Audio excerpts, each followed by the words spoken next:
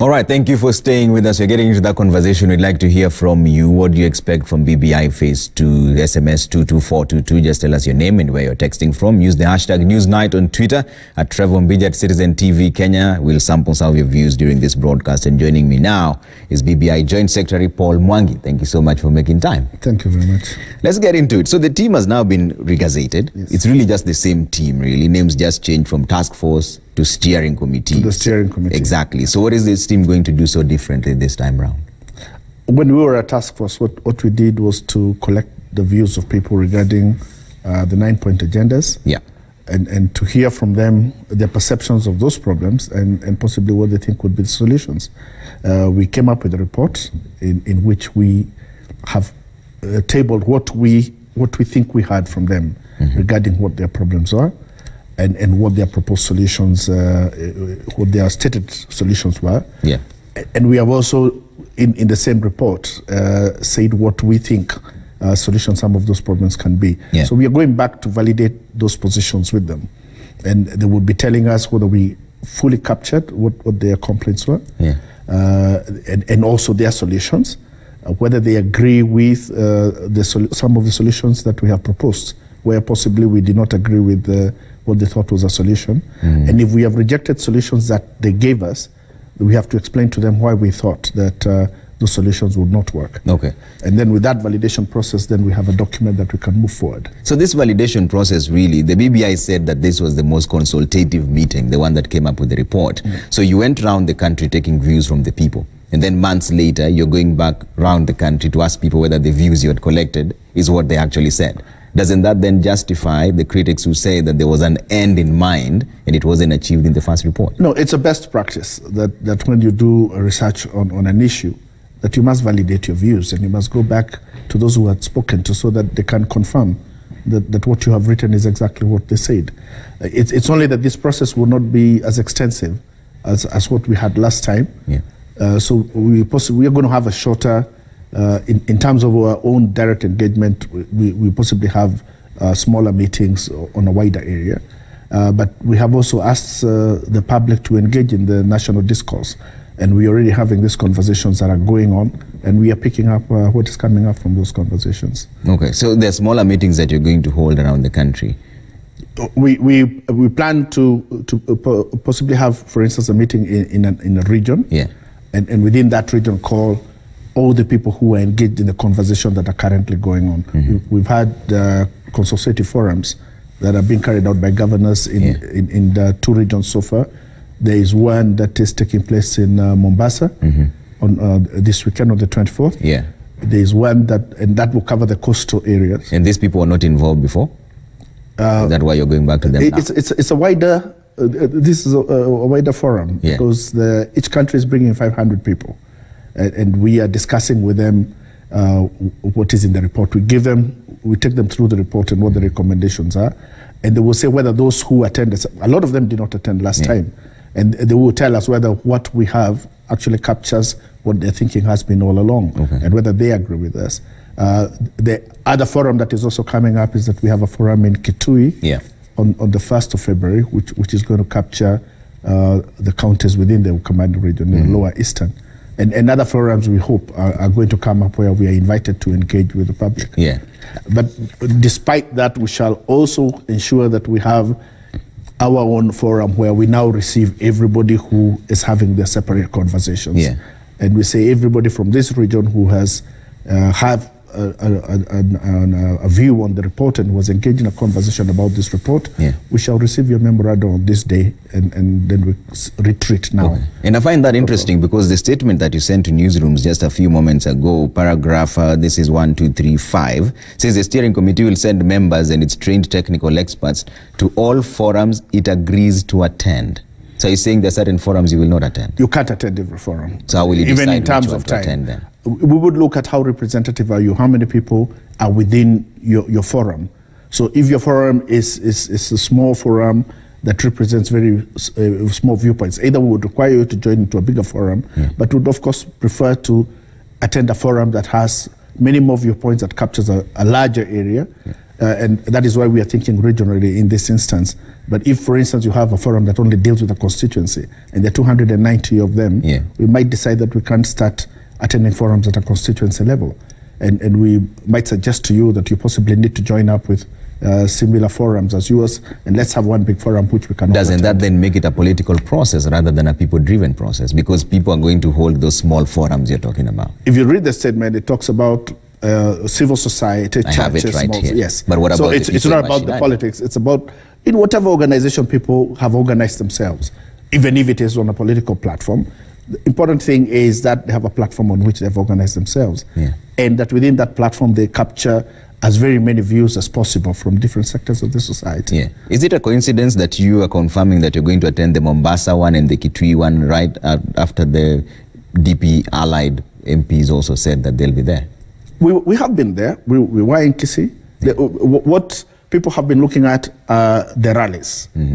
But outside the rallies, there has been a delegates conference that has taken place. In Kisii, there was a delegates conference that took place that morning before the rally took place in the afternoon. In the Western region, the delegates conference took place, is what happened in Bungoma.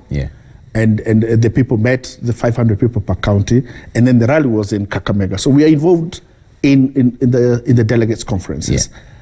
Same thing is happening for the Coast Province. There will be a delegates conference on Friday, and we shall attend that, and we shall have experts and members there. And yet the allegations from the Kakamega team is that it was not all-inclusive. Some people were left out. It depends. That's why I say these are consultative forums that are being done by the governors. But you're telling everybody this is not a must that you must attend that. If you have yours and you feel that you have a different viewpoint, or that you would want to organize yourself separately, we would also be available to attend that too.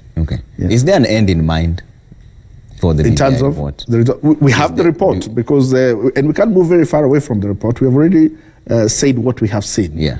We can't come up with a new report. Everything we do will have to be contained within the four corners of the report that we have already issued. So is there a chance, there's no chance that that report will change?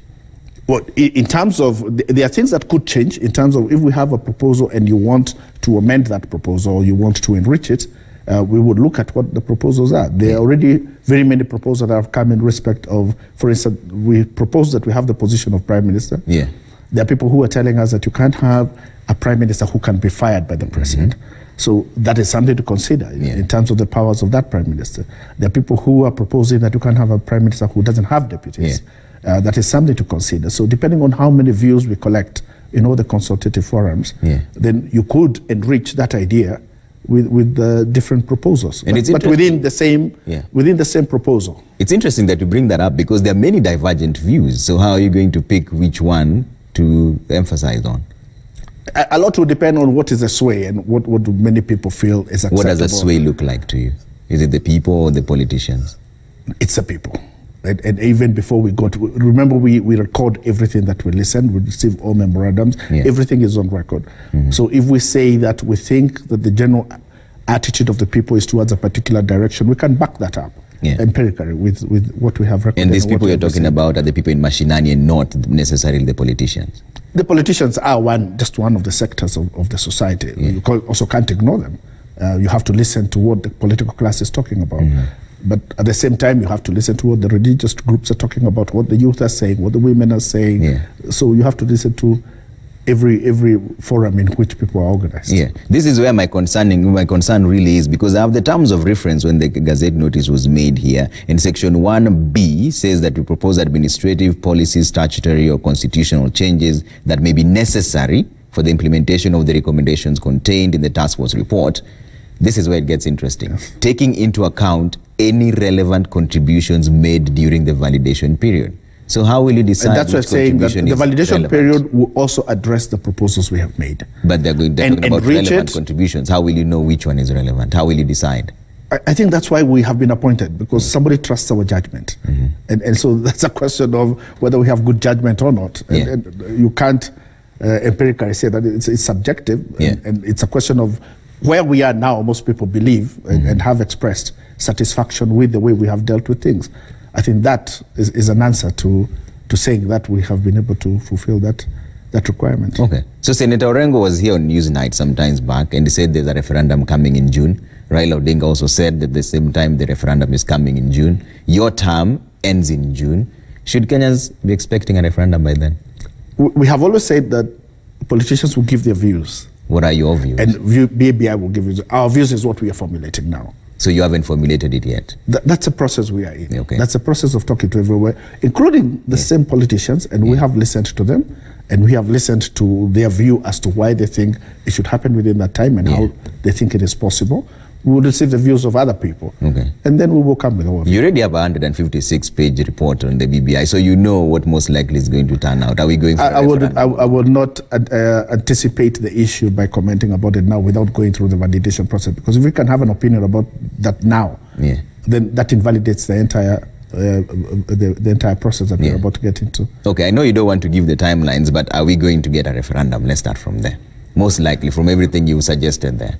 Looking at the report and the proposals that are there, if those proposals stand, we would not escape the fact that, for instance, if we were to say we are going to harm all the changes that have been proposed in terms of the nature of the executive, it means you cannot escape a referendum, because that will be necessary to put that into place. Okay, so based on from where you come as a technical, steering committee, what are the timelines we're looking at then?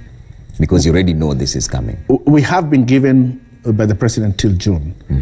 That could shorten depending on the levels of engagement that are there. But the president has also given us, he has said, or such at the time as we may need. So depending on how much interaction we receive, because we can't lock anybody out, if the interaction is a lot, then it means that we would have to take advantage of that extension that the president has given us. If we are able to cover this in a shorter time, then again we wouldn't overly extend our mandate unnecessarily by not delivering the report as early as is possible. So it is the experience we have within this validation process that will determine whether we can shorten the period and give people the product earlier or not. We would of course want to make it a shorter period. It would be less expensive, and I think it would make everything move on to the next level. Okay. The statement here says that you're going to print versions of the BBI report to also have mashinani people read them. Is that going to be translated in Kiswahili, and which report are you going to print? The 156 one or the final amended one? If there's going to be any amendments? No, at the moment we are dealing with what we had published and what we came up with. The problem we have now is that you have to do this in a resource constrained environment. So we can't go and print 1 million copies of that report and distribute it. There is a lot of printing that's going to come, because whatever again we come with, we have to avail it to people. So we are trying to find out the best way of disseminating this information to as many people as possible in the most cost-effective manner. So at the moment, we are ensuring that everybody who participates in every process that comes gets copies of the report. So if for all the forums that we have gone with enough copies to give those who are participating. And if somebody were to tell us now, I have some 2,000 people who are meeting in this area and we are going to be discussing this, we would avail copies as is necessary.